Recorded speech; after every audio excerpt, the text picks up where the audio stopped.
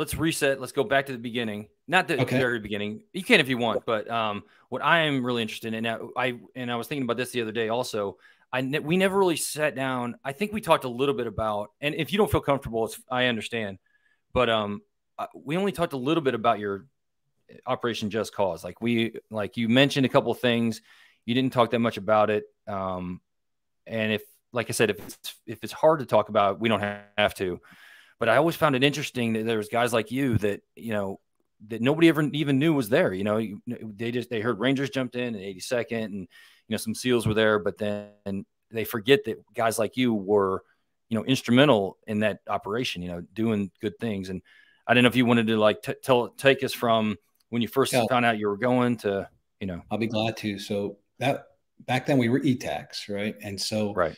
we were also very unusual, just like the 17th is today, throughout the career field. We were very unusual then too. We one ETAC per company, that was unheard of.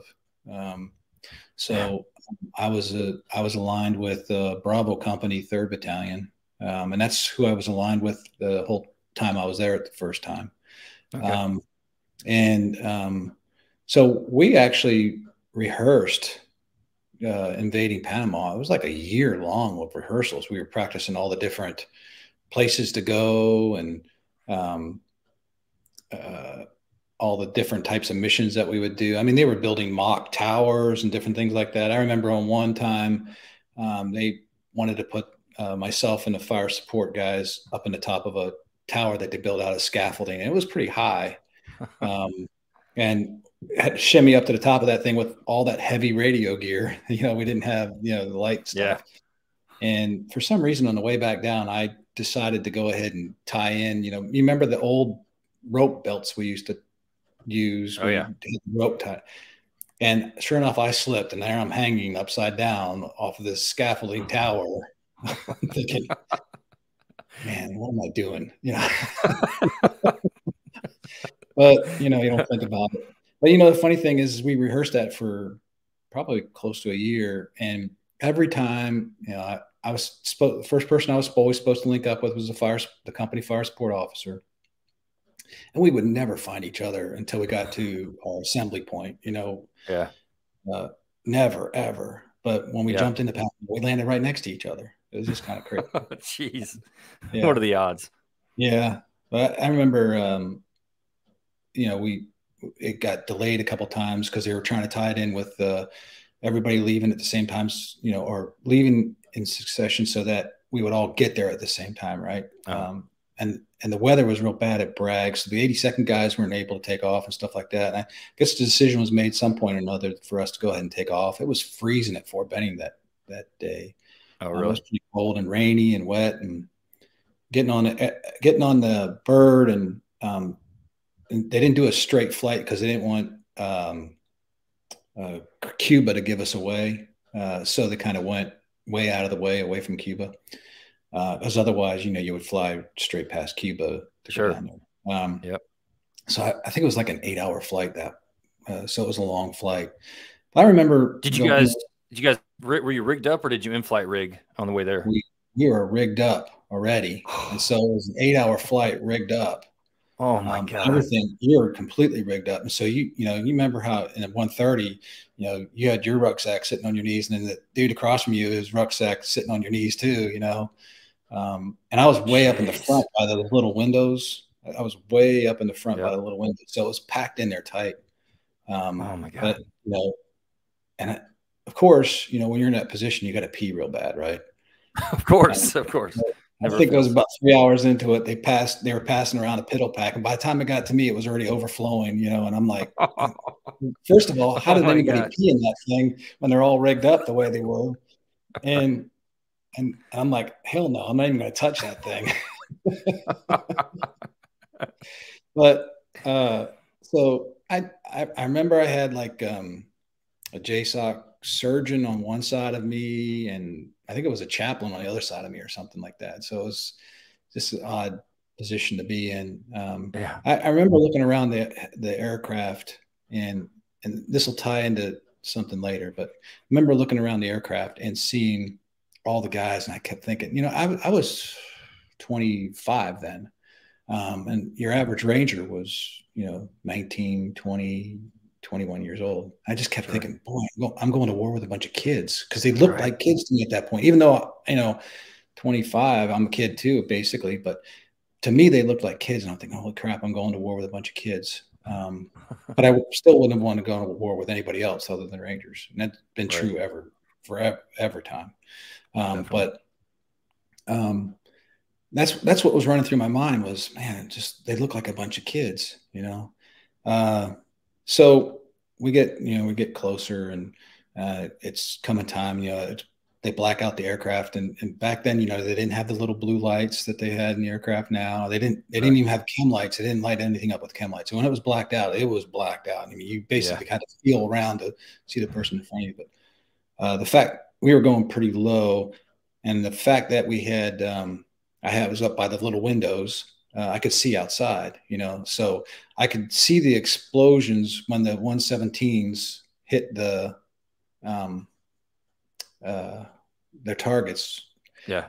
So you knew you were close. But let me back up a little bit. Let me back up a whole lot then. So when we got recalled for the actual invasion, we were having our Christmas party, our unit Christmas party, and everybody was pretty much toasted at that point.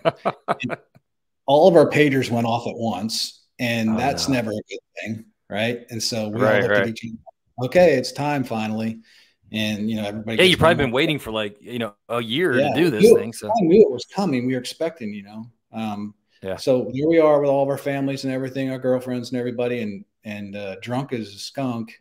And all of our pagers go off. We have one more shot to go, and we all go into work drunk, of course. Real quick, who all was there at the time? Like who was it that all went with you? So at the battalion, Villela was in charge. We had a couple ALOs, and forgive me for not remembering everybody's names. Sure. Yeah. Banging my head too many times, I think. And then Avance was at the battalion at the time, I think, and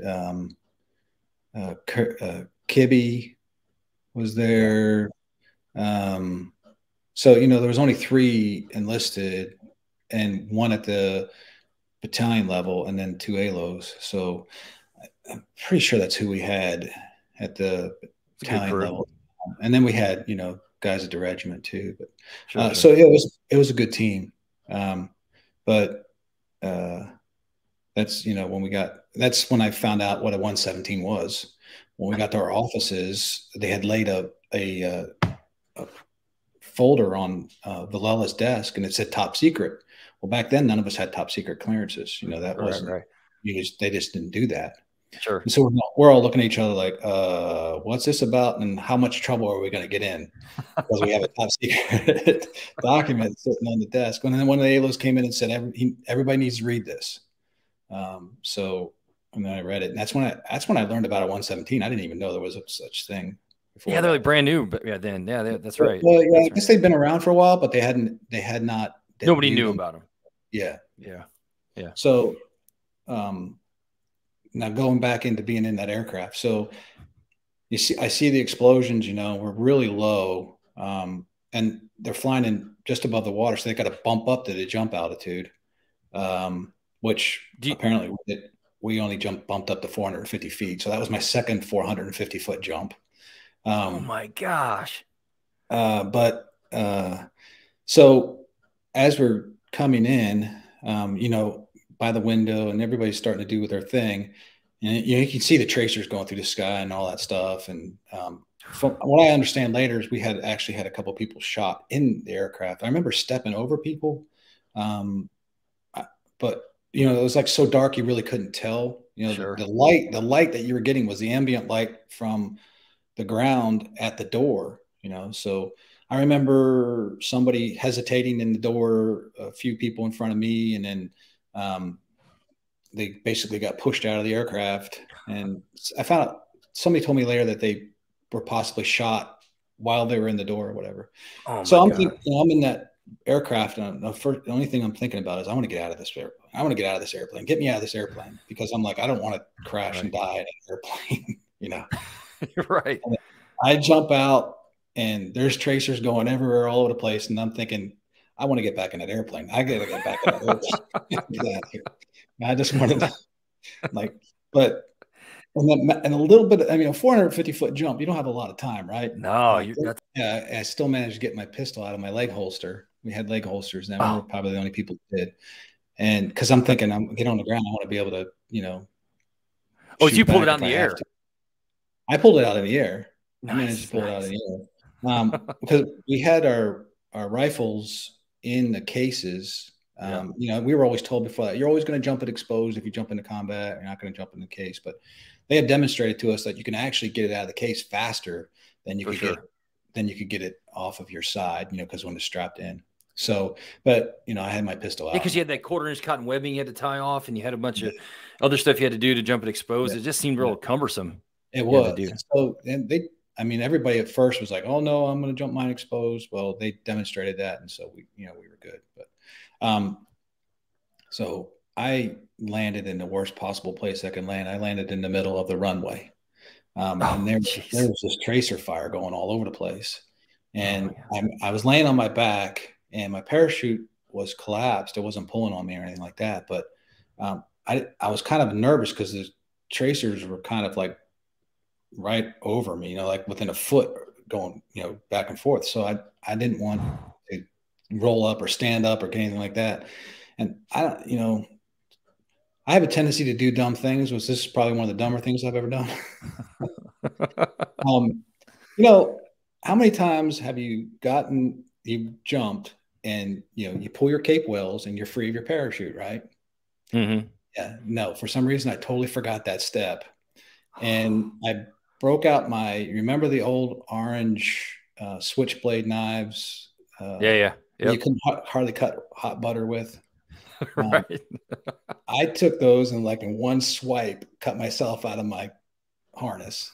And I'm like, I had to be pure adrenaline to do that because, you know, I mean, get through that thick, you know, webbing and everything with that knife. Like I said, you can't even cut warm butter with those knives normally. Right. And I just like sliced right through that sucker. So it had to be sheer adrenaline that got me through that. Oh, yeah. I got out of my parachute, got my stuff together, and the fire support officer had landed just off the runway and right next to me. So he's right there. And the funny thing, I just remember there's really tall grass. And so he's just standing up and putting his stuff together like it's, you know, like we did every exercise for the past year. You know, I'm thinking, what are you doing? And so I run over, there was a break in the shooting, and I run over to the side and I'm like, Lieutenant, what are you doing? He goes, I'm getting my stuff together. I said, and you could hear the bullets going all over the place. Oh my God. You know? And I'm like, sir, do you hear that? He's like, yeah, what is that? And I said, those are bullets. Oh my God. So then he kind of, you know, sunk in, you know, like, oh crap, you know. So we got his stuff together, and we started heading out to our assembly point, and there's Americas 1 was a highway that ran right through Rio Hato, that we jumped into Rio Hato. And there was an intersection right there. So there was a pretty good gunfight going on there. Well, unfortunate for us, our assembly area is on the other side of that intersection. And so there was a lot of shooting going on and stuff like that. But there was a ranger that was laying out. I mean, he was basically kind of sitting, and he was in the middle of all that. And he was just there, you know. And so there was a couple medics, I think they were JSOC guys, that were sitting there waiting, you know, because everybody's just kind of waiting for this firefight because you can't get past it because there was that much shooting going on. Right. And then so I'm like, I turned to the fire support officer. I said, we gotta go get that guy. And he's like, oh hell no, we're not going out there. And I said, oh hell yeah, we are. And so run out there. I grab the guy. He grabs his equipment, and we drag him back to where we just came from. And then I think, man, I'm really stupid, man, because why didn't we drag him? Why didn't you just go the other way? Yeah, because as we were running out there, somebody had fired a LAW rocket, and the LAW rocket goes right in front of us, and it's like moving in slow motion. You can just kind of watch it moving, flying right in front of us, and it's like slow motion. And it hits this gas truck, and it explodes, but the gas truck doesn't explode, which is not saying much for all rockets. But right. But yeah, just kind of watching that thing fly right in front of me as I'm running out to get this guy. But like an idiot, we run back to where we just came from. And now we're sitting over there and the firefight's still going on. The medics start taking care of this guy. And so the lieutenant turns to me, goes, "All right, we got to go to our assembly point." I'm like, "Oh, hell no, we're not going across that." I just pulled on him what he pulled on me right before that. I'm like, "Oh, hell no, we're not going." He goes, "Yes, we are." He starts running. I'm like, "Crap, I hate that guy." So we run across all that mess again, right through that firefight again to get to our assembly point. But we made it there. There was we had a Bravo company took a lot of casualties for that conflict, and we were pretty busy. You know, we had AC-130s, we had little birds, we had A7s back then, nice. But we had a fair amount of casualties, so we were having to try and take care of them too. Yeah, we had one guy who had gotten shot, and it was just a graze wound basically across his knee, but it opened his knee wide open. But the flesh wasn't bleeding, So the medics were all tied up, and I'm thinking, back then they always made us carry sewing kits and all that stuff in our, your standard Ranger packing. And I had a sewing kit in there, so thinking, all right, I got a sewing needle and a thread, so basically sewed him up with that sewing kit. Oh my God. And he went on his way. I had a medic stop me a couple of days later. He goes, "Are you the one that used the sewing kit?" I'm thinking, oh, he's going to yell at me. I'm like, I'm screwed. He goes, "You did a pretty good job." Right on. But it was kind of funny. But so it was pretty hectic that first night, because you're trying to get aircraft to come in. We had an aircraft suck up some parachutes, and because once we hit the ground, then they started bringing aircraft in. Right. To land with equipment and stuff like that. They have dropped some RSOVs and stuff like that, gun jeeps, and they landed off the drop zone. Some of them landed in the woods, some of them landed in the swamp. They had Rangers that had landed outside of the drop zone and had to fight their way into the drop zone to turn around and be able to fight back out, right? So it was just kind of crazy. So there was people pretty much all over the place. So the first night was pretty hectic, but they reached all their goals and they did it pretty quickly. The next morning it was kind of a cleanup session, but I'll tell you the best feeling was because the first night we just kept on, hearing about casualties or the wounded or the failures. You don't hear about all the successes that are going on. You just, the failures are being reported to us. You know how it is in that little talk. That little company level talk where it's, you're the company commander and his little staff, and you're one of those guys as the ETAC back then, but as the JTAC, right. It's just that little circle. So you're getting all that bad news, and you're just kind of you're thinking, "Oh crap, are we losing? What's going on?" So, and then one of the guys that was listening, one of the PSYOPs folks was listening to the local radio stations, and they're putting out all this propaganda about how they were, defeating us and all these other things, and which wasn't true, of course. But, sure. But you're hearing all that stuff, and you're a fairly young guy, you start to believe it. But but we were actually doing really well. But you're just getting the bad stuff coming back to you. Sure. So in the morning when the sun came up, it was really nice to see the American flag flying, and a flag. So that kind of reboosted you.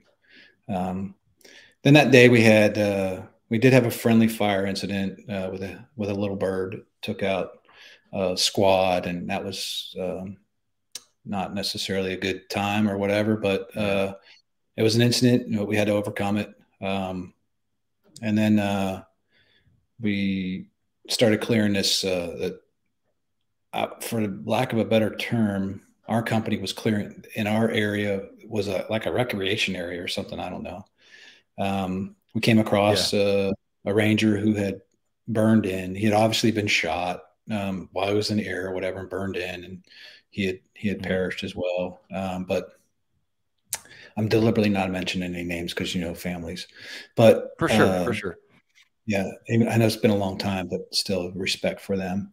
But so, that day 2 was kind of a little bit demoralizing in those aspects, but yeah, like seeing everything in the light of the day, I'm sure it was. Still had a lot of successes, and by that point we already knew, we had achieved our mission goals and we were successful. Things started kind of calming down. We secured the area, secured the airfield, and for the rest of the war, everything that we did, the 7th ID would follow behind us, right? So we would take something down, and then they would come in and secure it after we were done. And I just remember the first time the 7th ID guys come rolling in to take over things. We were transitioning out of perimeter security, pulling back in to go for our next mission, and they were going in the foxholes. And there's back in those days, there was 2 things that if you wanted to make a ranger happy, dip and sunflower seeds. You always tell us rangers were in town because there's sunflower seed shells all over the place. So those 2 things, those were like gold to rangers. Yeah. And I remember us, we already pulled back in, and we heard an explosion. We're like, what the hell was that? Because we had gotten mortared. They had launched a few mortars on us that second day. They didn't really hit anything. But, they stepping back just a little bit. One of the rangers made fun of me because they never saw me run so fast. We had that second day we were getting them mortared, and they started walking the mortars in towards where we were. And I'm thinking, who the hell, how are they watching us? Well, they're probably into the biggest tree that was around there. They were probably just going for that big tree. So we get, and the company commander's like, okay, we got to relocate. So, I beat every ranger, all my heavy equipment. I beat every ranger to the relocation. I'll get over there. Like, we never saw you run so fast. Well, you never had a reason to before. Launch a few mortars at me, I'm going to run fast. If I'm running fast, I'm going to run faster. So just backing up a little bit on that. But so we heard an explosion. Well, we hadn't heard any real explosions for a day, basically essentially a day, because we had secured everything at that point. So shortly after that, and then all of a sudden the perimeter just lights up, and it's just goes like went around the clock. It started at 12 o'clock and went all the way around, and all of a sudden there's this big giant firefight going on all over the place. Well, there was no enemy there. There's just the soldiers, guy next to him started firing, so they all started firing. Oh my God. And this is 7th ID that was shooting. Yeah. So what had happened was some rangers traded hand grenades for dip from the 7th ID guys. Well, apparently they weren't allowed to have hand grenades. Well, they proved it within the first 5 minutes of having a hand grenade because the guy blew himself up and his. Oh no. And so I remember the company first sergeant coming out, and he just lighting into everybody. If any of you sons of bitches give a trade hand grenades for dip anymore, I'm gonna have you court-martialed, blah, blah, blah. It was just going off. Do not trade your hand grenades. Do not give them any ammo, blah, blah, blah, because it was just kind of funny. Yeah. I think that sounds about right, though. Mission, yeah. Our next mission was we did a took prisoners at a place called Penomane. It was very uncertain. The commander of that unit wanted to give up his unit, but we didn't really fully trust the guy. I just remember he was with us, and I just kind of remember, we're going to put that guy in front of us. He's going to be the first one off the helicopter. So if this is an ambush, he's going to pay the price, right? First, yeah. Yeah, he's going to be the first one to get it. So it wasn't an ambush. They did surrender to us, but the funny thing about that was they surrendered to us so we're kind of pulling security on them, facing inward, you know, pulling security for them. I mean, on them as prisoners until they're repatriatizing them or whatever, you know, making them saying, okay, we're on your side now, which kind of blew me away. We're fighting them one minute, and then next minute we're saying, okay, you're on our side. But the local villagers came out and they wanted us to turn them over to them so that they could kill them. So now we had to turn around and face out to protect the prisoners instead of guarding the prisoners because the local villagers wanted to kill them. So, and they were getting kind of rambunctious. And so we were trying to think of ways to, because you didn't have non-lethal stuff back then. You know, there wasn't a lot of non-lethal stuff. So, and even if you did, I mean, you wouldn't jump at that stuff in. You would have your you know. Yeah. So, yeah. So, we had an AC-130 overhead, and back then they had these spotlights on them where they could actually spotlight the ground, right? So I thought, well, let me try that because they had the Panamanians as a whole by then had built up a fear of AC-130s. So I had the AC-130s, and they didn't like doing that sort of thing because it, you know, gives them away. But they knew it was civilians, and my only other choice was maybe to put a few rounds down in a field, but you know, we didn't know if there were people in the field or not, you know, necessarily. The technology wasn't quite as good then as it is now. So I had them spotlight the crowd, and that worked. I mean, it was like he took a flashlight and on a bunch of bugs and they just scattered everywhere. They just took off, and that was the end of that for the rest of the night. But so that was you know, my real big first mission was light them up, literally. Yeah, we went into garrison for a day or two. Then we on Christmas Day we took down. They pronounced it the city of David, but we took down the city of David on Christmas Day, which has got to be sacrilege, I think, somewhere. I'm gonna have to explain that one. But it was a peaceful takedown. We got to the airport. It was fairly easy to take down. We had to go to the local barracks to repatriatize the Panamanian forces, right? So we didn't have any real way to get there. So they loaded us up in those colorful Panamanian buses. Remember those buses? And they put me and the fire support guys on the top so that we would control the aircraft overhead as on our convoy. So here comes the Rangers in those colorful buses down the road, you know, aircraft providing cover over top of us, which is kind of, you know, hilarious. I look at it these days because you would never do that today, but it worked out there. We come pulling into town, but the town was very happy to see us. It was another one of those situations where, you know, the locals basically thought, okay, this is our chance to take it out on the Panamanian forces that had been making us miserable for so long. And we ended up having to protect the Panamanians again. And we had a few other small missions, but, you know, that had wound down pretty quick. But we lost a few guys while we were there, a few casualties. We had a pretty good wounded guys. During that friendly fire incident, we had this one guy, and again, I'm not mentioning any names, but he got shot on the buttocks. We didn't have body armor back then, but we had flak vests, right? But the flak vests were better than a normal flak vest. So they could stop a round from a distance.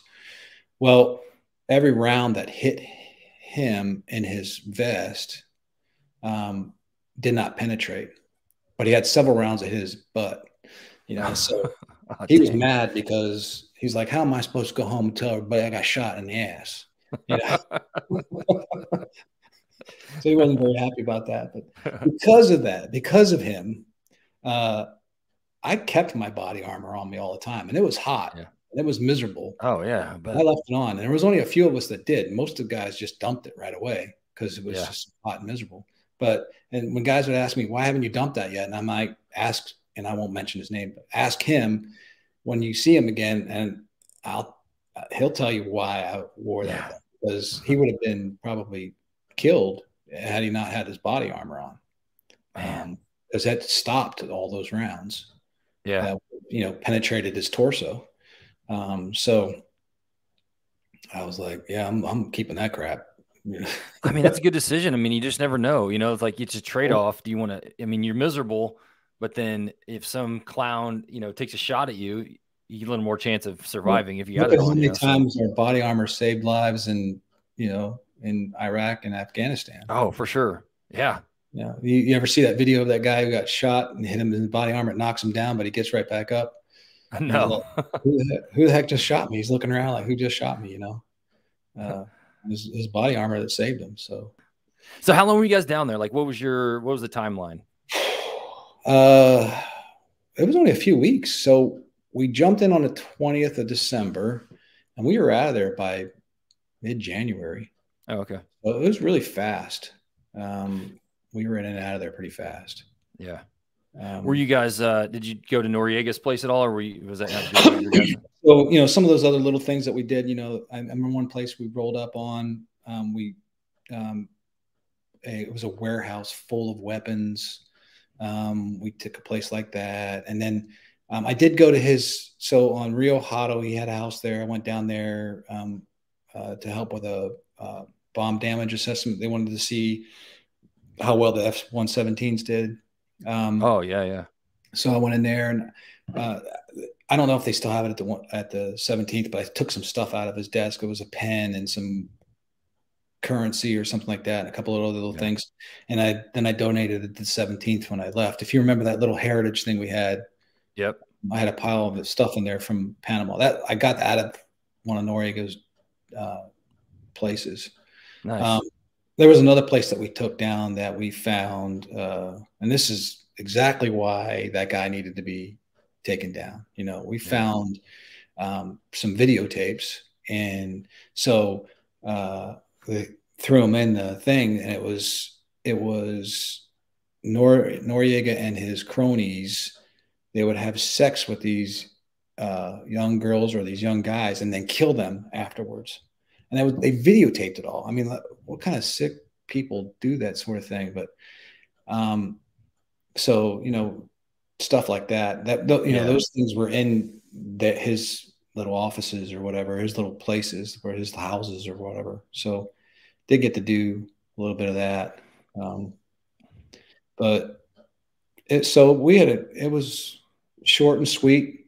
I hate that we took any casualties. We had some guys who gave that ultimate sacrifice. Yeah. And those are the guys you never forget.